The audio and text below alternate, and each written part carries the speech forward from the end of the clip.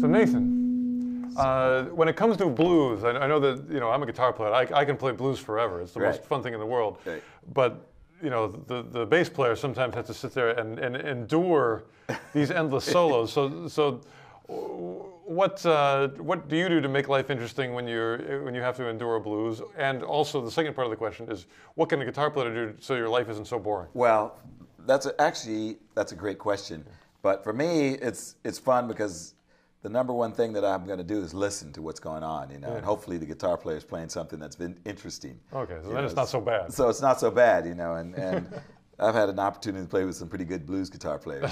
You certainly have. So if we really think about it, for me it's just fun to listen and then respond to what's going on, So unless it's painfully boring, which it normally isn't. Yeah. Then I enjoy what the guitar player is doing, and we're talking about some really good guys, so it's not really, there's not much that they have to do other than what they're doing to keep it going. So I've got to bring up Eric Clapton for a second. Right? Does he have a favorite key for blues? I think he probably enjoys A a lot, But then, Crossroads is in G. Well, let me see, Crossroads is in A, I think. Mm-hmm. Yeah, so that's. Can we do a little A blues, and then maybe afterwards you can check my homework and then tell me what I missed. Listen, I tell you what. Since you're used to playing with the master. I'd love to do an A blues. All right, so should we take it from the 5? Okay. So 1,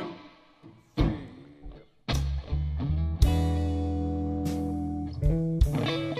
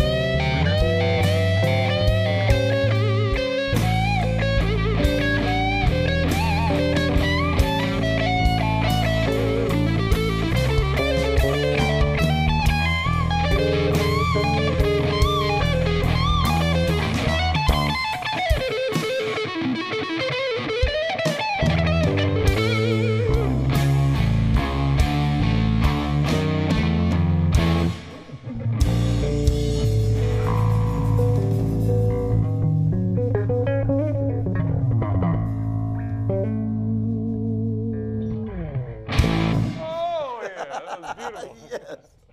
Yeah, That guys. was real nice. Awesome.